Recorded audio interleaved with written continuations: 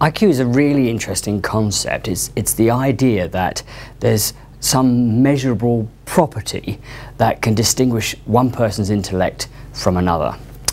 Well, we set out to test this idea that if you assess people's cognitive function on many different tests, is it true that some people will be better than other people overall? Is it that there's a single factor that can distinguish between people? So the first thing that we did was we took 12 tasks of the type typically considered to depend on general intelligence, and we adapted them so that we could run them on a cognitive testing website.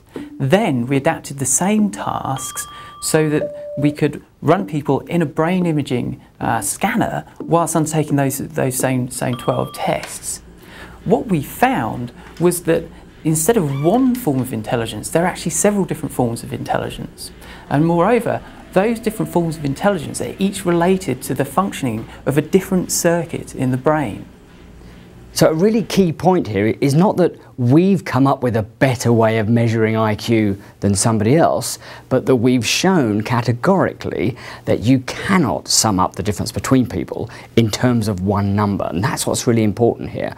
Now we need to go forward and work out how we can assess the differences between people, and that'll be something for future studies.